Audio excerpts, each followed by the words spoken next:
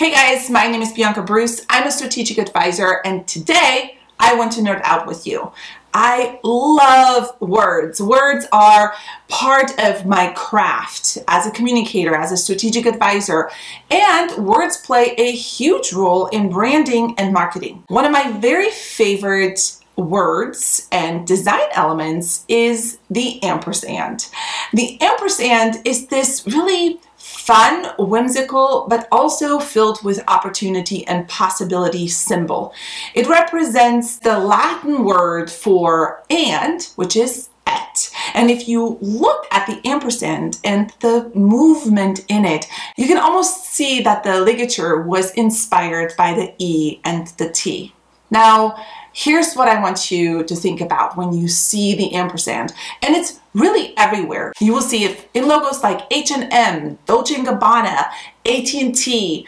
The and is filled with possibility. It's bringing two elements together. It's filled with the possibility of what else, what is next, what can we do? It's saying yes to something and being really firm about that, and also being curious and open to other things. And I think that's in business what we need to do. We need to continue to be open and be curious and to be inclusive, to say yes and the ampersand is a beautiful symbol of that.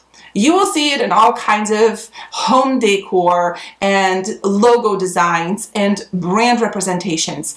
But you can also adopt it into your own personal mission statement, your own perspective of how you engage in your life and in business. What else is possible? How can you say and instead of just putting a period at the end of your vision or at the end of your initiative? What else is possible? Yes, and. So the ampersand is this beautiful representation of curiosity, open-mindedness, partnership, continual growth. And in business, as in personal life, I think that that is the most solid thing to stand on while we're continuing to grow and to expand. So I wanted to share it with you and nerd out with you and tell you about something that actually excites me and that we talk about in this team. We nerd out about ampersands and what they stand for. It's these little details that make a difference.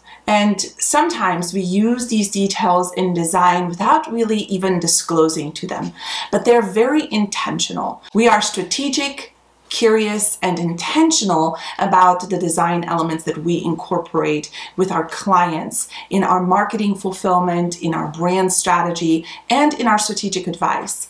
It's these kinds of things that make the difference. It's what is that sprinkle of salt on a beautifully warm chocolate chip cookie.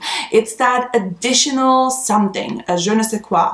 It leaves you wanting to know more. It stimulates your eye and stimulates your brain. So in this company, whether it is as a strategic advisor or in our fulfillment division, BBX, we pay attention to the detail, whether it's an ampersand or a certain font, a color, spacing. These are all elements that invite you to want to learn more about a person or a brand. If you want to chat about design details in your brand and your marketing or in your strategic business plan, let's chat. Let's have a conversation and see what we can discover. What else is possible?